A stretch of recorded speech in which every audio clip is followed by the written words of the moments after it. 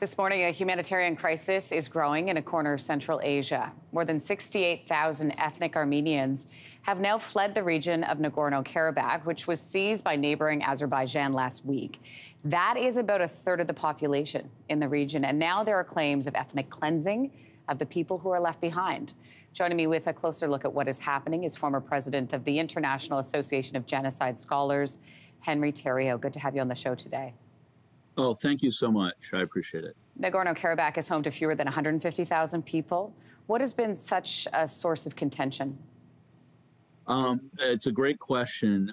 Actually, this area had been home to Armenians for many thousand years, going back into ancient history, and is one of the sort of cradles of Armenian civilization and culture, religion, and so forth. In the 1920s, Joseph Stalin made the decision as part of a general policy in the Soviet Union to create ethnic conflict, to put the Armenians in Nagorno-Karabakh under the official rule of Azerbaijan, which is a distinct national ethnic group that had been hostile to Armenians for some time. The reason for that was to create ethnic conflict among different minority groups within the Soviet Union to force them to be loyal to the new Soviet government. Both those smaller groups had to depend on Moscow to survive, and larger groups had to depend on Moscow not to give too much power to the smaller groups to destabilize their power in very local contexts.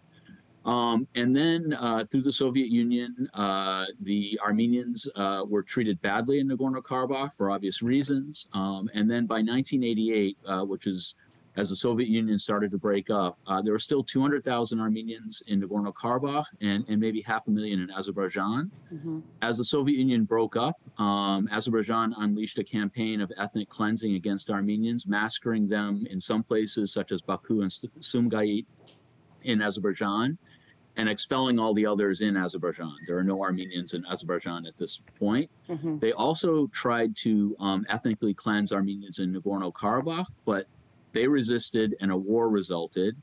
There was a stalemate by 1994, which held until 2020, when Azerbaijan, which is a very oil-rich country, was able to use the military that it built up, including very sophisticated drones and other kinds of weaponry, to attack the Armenians in that region. And this time, Armenians were just overmatched militarily. The war lasted really 6 weeks, and Azerbaijan was able to take a lot of territory.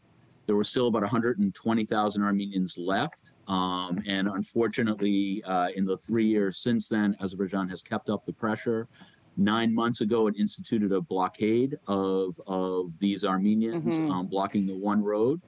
And then when that blockade did not drive all the Armenians out, last week it launched a full-scale military attack. I have to ask you about these rumors, Mr. Mediwake, of ethnic cleansing that are circulating on social media. What do you know? What are you hearing? What is happening? There has been a campaign of ethnic cleansing, as I said, back into the 90s. Turkey, which committed genocide against the Armenians in 1915, has continued. Hostility against Armenians has been fully involved as well. And the leaders of both countries have made it very clear they want Armenians gone from this area. They will kill them or drive them out. Either way, no Armenians will be left in this area. Anne-Marie Mediwake, we appreciate your time. Yeah, and obviously this is a very complicated issue with lots to say. Hopefully we can have you back on and dive a little deeper. Thank you. Oh, thank you. I appreciate your time.